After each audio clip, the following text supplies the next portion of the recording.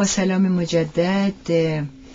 در این قسمت از برنامه باز هم برای سومین هفته آقای دکتر نوریالا در ارتباط با مسئله دین و مذهب صحبت میکنن.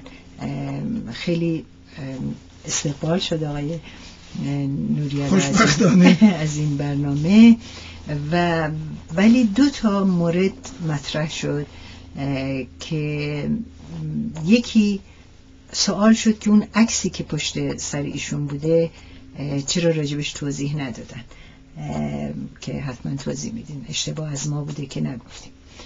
مورد دیگه یکی از بیننده ها نوشته بود چرا آقای نوریالا در جایی گفتن که اخلاق، دین در واقع اخلاقه و در جایی میگن که دین چیزیه که پیغمبر داشته باشه، یعنی وقتی که مذهبی صاحب پیغمبر میشه دین. این یه سوال بود که البته ایشون اون رو جواب خواهند داد.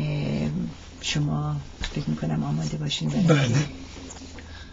عرض کنم که اولا عذر میخوام که هفته پیش عکسی که در کنار دستم بود رو توضیح ندادم. اون عکسی بود که مربوط بود به مزار سید علی محمد شیرازی باب که در اسرائیل قرار داره. عرض کردم که سید علی محمد شیرازی رو حکومت ناصرالدین شاه تیرباران کرد. جسد او رو در کنار یک رودخانه انداختن و اجازه نمیدادن کسی نزدیک بشه بهش، ولی طرفدارانش بالاخره موفق شدن که این جسد رو به دست بیارن، در صندوقی گذاشتن، مخفیانه از ایران خارج کردن، بردن به عثمانی و بردن به محل فعلی و در اونجا دفن کردن. من باز هم عذر میخوام. و اما مطلب دوم راجع به این که یک جا من گفتم که اخلاق دین عبارت است از اخلاق به اضافه خدا، یک جا گفتم که عبارت است از اخلاق به اضافه پیامبر. نه، دومی رو اخلاق رو نگفتیم، گفتیم همونی به حال یعنی مؤسس دین رو مطرح کرده. بحث امروز خودم رو به همین دلیل یه خورده در جهت گسترش آنچه گفته بودم اختصاص دادم. امیدوارم مسئله روشن بشه. من عرض کردم که اون چی که اساره همه ادیان و مذاهب و طریقت‌ها و غیره رو تشکیل میده عبارت است از مجموعه‌ای به نام اخلاقیات، بدون اینکه گفته باشم که این مجموعه یک امر ثابتی است هم در زمان و هم در مکان. یعنی ممکن است که جوامع مختلف مجموعه اخلاقیاتشون با جوامع دیگر متفاوت باشه. آنچه که در همه اینها مشترک است، همانگونه که در برنامه اول عرض کردم، فونکسیون یا کارکرد مجموعه اخلاقی است که برای بقا و ادامه حیات جوامع بشری، همباش‌های بشری به کار میره. در طول زمان انسان کشف میکنه که بسیاری از اونهایی که میپنداشته در این جهت خدمتگزار او هستند، مزاحم او هستند، اونها رو کنار میذاره. مطالب جدیدی وارد حوزه اخلاق میشه. اخلاق امری است دائما در حال تحول و در این حال از مکانی به مکانی هم متفاوت. به همین دلیل است که اغلب کسانی که سفر میکنن و به خصوص وقتی تو سفرنامه‌های قدیمی میخونیم طرف وارد این جای جدید میشه و یهو میبینه که بسیاری از کارها که در جامعه خودش حرام محسوب میشده اینجا حلال است، خیلی حیرت میکرده. بنابراین وقتی من میگم اخلاق، توجه داشته باشید، یعنی مجموعه ای از قراردادها، قواعد، نصایح، دستورالعمل‌هایی که تا اون زمان مردم اون جامعه فکر کردند که با رعایت اونها این جامعه محفوظ و سالم و سازنده و خلاق باقی خواهد ماند. و عرض کردم که معمولاً اعتقاد دارند که در روح انسان حالا یا در مغز انسان یک جایگاهی وجود داره که اگر که این مطالب اخلاقی رو ما بتوانیم در اون جایگاه بنشونیم، از اون به بعد انسان به طور اتوماتیک این کار رو انجام خواهد داد و اون منطقه رو حالا یا در روح اگر به روح اعتقاد داشته باشیم، در مغز اگر به فیزیولوژی اعتقاد داشته باشیم و در روان اگر به روانشناسی اعتقاد داشته باشیم، اون منطقه رو عموما بهش میگیم وجدان. یعنی وجدان جایگاه اخلاقیات است در درون انسان. اینکه حالا ما چگونه این اخلاق رو تزریق بکنیم به این جایگاه، برسونیمش به این جایگاه، برشونیمش توی اون جایگاه، متوطنش کنیم در خاک اون جایگاه، هست که دو تا بحث رو پیش میاره. عده‌ای معتقدن که این کار از طریق آزمایش و خطا، از طریق تنبیه و تشویق و از طریق برقراری قوانین و داشتن یک پلیسی که اون قوانین رو اعمال میکند و هر که عدول بکند او رو تنبیه میکند ممکن میشه. اما جوامع بشری تا دوران معاصر کمتر معتقد بودند بر اینکه تزریق اخلاقیات به وجدان انسان از طریق پلیس و قانون ممکنه. بیشتر رفتن به سوی یک پدیده دیگری که من اون پدیده رو اسمش گذاشتم دین. یعنی دین عبارت است از مجموعه اخلاقی و روش هایی که این مجموعه رو می شود در وجدانیات انسان تزریق کرد و به این ترتیب اخلاق عبارت است از یک مثلثی که در یک ضلعش وجدان قرار داره، در ضلع دیگرش قانون و پلیس قرار داره و در ضلع اصلیش در طول تاریخ ما دین بوده است. بنابراین می شود گفتش که ضمانت اجرایی عمل کرده به قوانین اخلاقی همواره در جوامع تا دوران معاصر دین بوده است و هنوز هم دین این کارکرد خودش رو از دست نداده. همچنان ما می‌بینیم که 90% جوامع، 90% آدمیان به لحاظ داشتن دین هست که این اخلاقیات رو رعایت میکنند. اینجا مسئله مطرح می شود که خیلی خوب، پس دین یه بخشش اخلاقه، بخش دیگهش چیه؟ بعد در برنامه اول عرض کردم که خدا. و به این ترتیب در فراز این مثلثی که داشتیم یک مثلث جدیدی به وجود میاد حالا که قاعدش دینه، یک ضلعش خداست و یک ضلعش انسانه و این خدا هست که در تصور آدمی اون مجموعه قوانین رو اولا اون مجموعه قوانین رو به انسان میده و در عین حال مواظبت میکند که او این مجموعه قوانین رو عمل بکنه. همون کاری رو که پلیس میکنه خدا میکنه. شما گفتید که روسو گفته که خدا و پلیس رو از فرزندانتون نگیرید.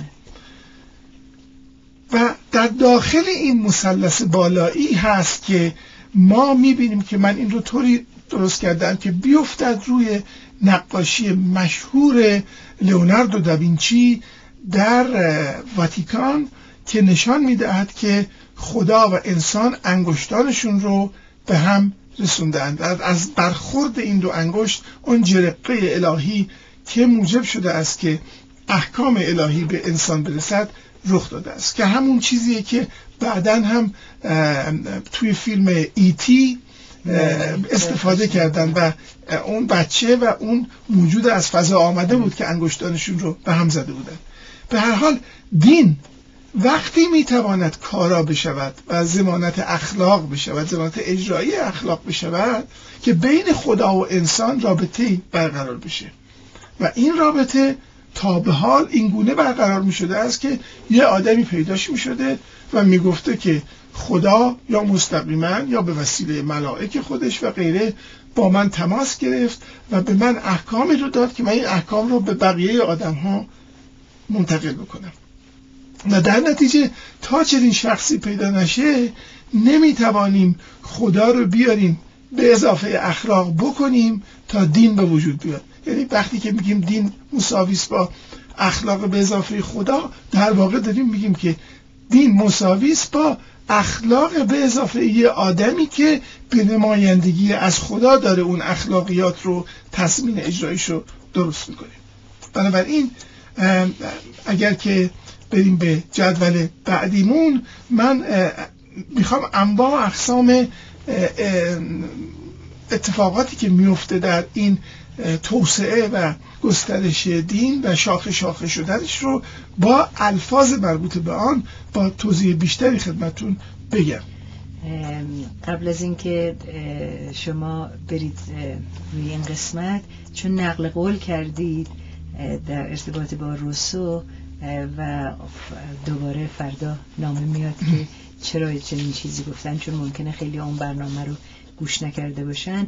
من توضیح دادم وقتی که انسان به بلوغ میرسه قادره که خوب و بد رو خودش تعیین کنه، کنترل کننده خودش باشه و حالا یا وجدانشه یا هر چی که اخلاقش، هر چی که اسمشو میذارن. ولی تا به اونجا نرسیده کنترل کننده نیاز داره، هم مردمان که به آگاهی و بلوغ نرسیدن و هم بچه‌هایی که به درک و شعوری نرسیدن که خودشون کنترل کنن، باید که یک کنترل کننده داشته باشن. از تصویر تشکر میکنم، ولی به هر حال در این کره زمینی که من میبینم 90% آدم‌های بالغ هم احتیاج به اون پلیس الهی دارن. عرض کردم که ما یک چیزی داریم به نام دین عام، به این معنی که یک ویژگی هایی هست که در همه ادیان روی زمین اینها متحد هستند، که یکیش مجموعه اخلاقی است، با توجه به اینکه اخلاق در هر کجا و در هر زمان متفاوت است. یکی ارتباط غیبی است، ارتباط با عالم غیب است که در وجود پیغمبران، رسولان و انبیا یعنی نبوت شکل میگیره و از طریق اونها هستش که انسان آغاز میکند به شناخت خدا. بدون پیغمبران شناخت خدا ممکن نبوده است، این که معرفت الله بهش میگن یا خدا شناسی یا یزدان شناخت. و بعد هم این که از اون طریق هست که ما میرسیم به مجموعه چیزی که بهش میگیم نیایش یا دعا، که انسانها با خدا در راز و نیاز به سر میبرن. این مجموعه در همه ادیان وجود داره.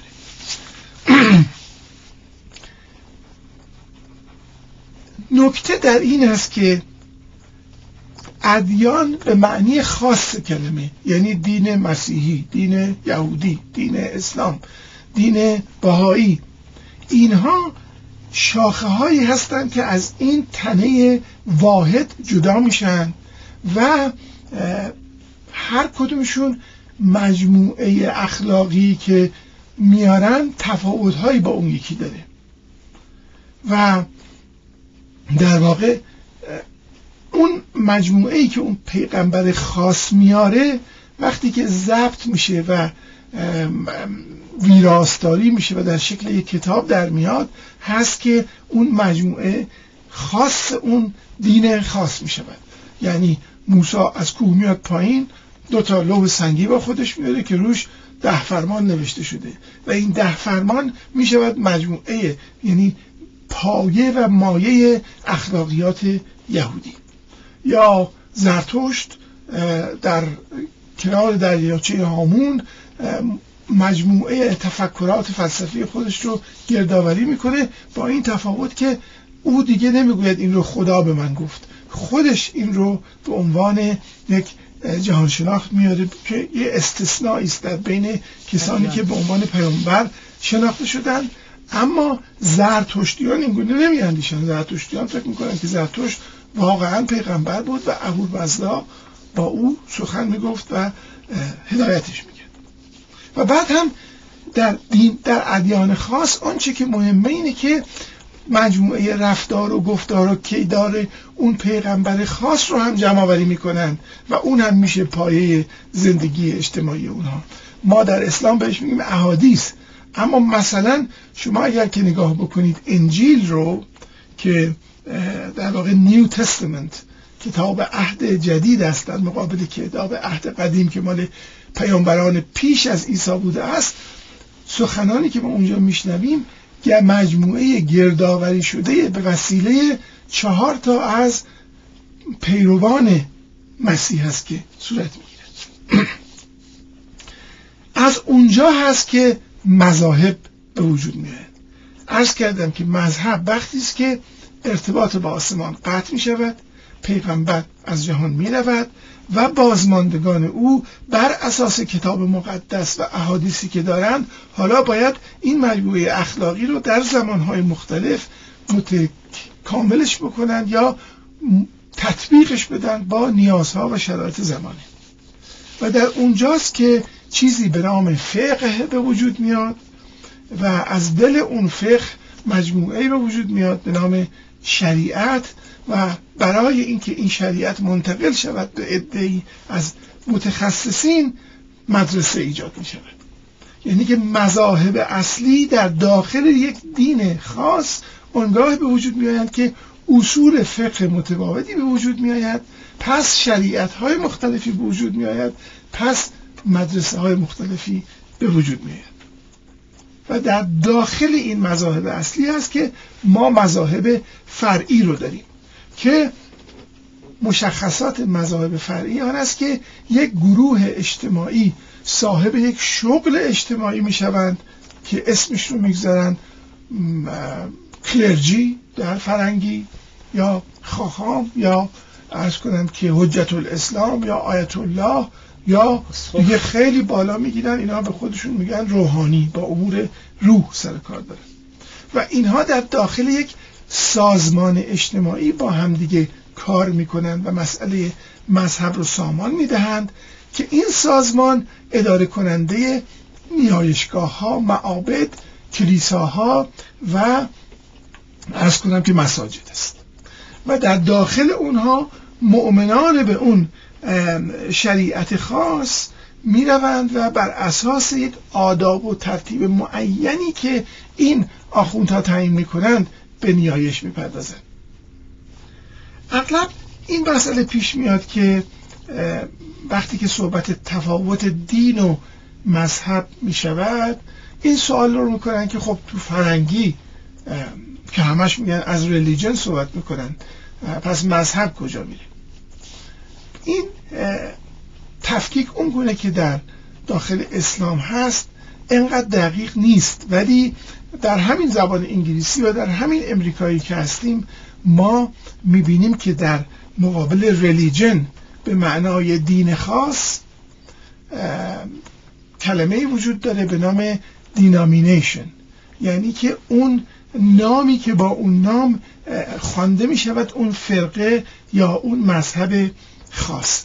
ریلیجن خودش از کلمه یونانی قدیمی میاد که خیلی جالبه، معناش پیوند است، یعنی عامل پیوند دهنده جامعه، به اون میگفتند ریلیجن و این بعد متبلور شده است در مفهوم دین، در حالی که میتواند شامل اخلاق هم بشود ریلیجن، ولی الان دیگه اون مفهوم غیر دینی یا سکولارش کنار گذاشته شده و ریلیجن یعنی اون پیوند دهنده یک جامعه، اون پیوند دهنده عام یک همباش اجتماعی که در داخل اون وقت به لحاظ اینکه اصول فقه مختلف وجود داره، شرایع مختلف وجود داره، مدارس مختلف وجود داره و در این حال سازمان و نیایشگاه و آداب مختلفی وجود داره هستش که دینامینیشن های خاص به معنی مذاهب خاص به وجود می آیند. جالب است که شما از یک امریکایی وقتی که میپرسید که مذهب تو چیست، what is your religion، میگوید که Christianity، I'm Christian، ولی بلافاصله ازش میپرسند که what church، تو به کدوم چرچ تعلق داری؟ یعنی از دین میرسن به مفهوم مذهب. مذاهب با چرچ هاشون، یعنی با اونجایی که سازمان آخوندی و مذهبی تعین پیدا میکنه است که شناخته میشن.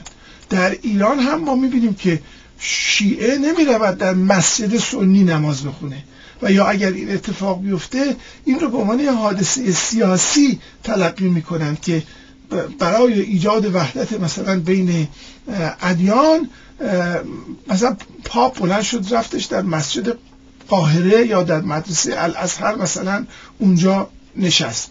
این اتفاق غیر عادیه. در حالت عادی هر کسی توی کلیسای خودش میره. تو همین محله که ما زندگی میکنیم شاید 20 جور کلیسای مختلف وجود داره که هر کدومشون به خاطر سازمان مذهبی آدابشون و شریعتشون با هم متفاوت هستن. یک نوع کلیسا وجود داره که در واقع میتونن برن در اونجا، یعنی در هر منطقه یک کلیسایی هست که هر کسی با هر نوع مذهبی میتونه به اونجا مراجعه کنه. بله کاملا درسته.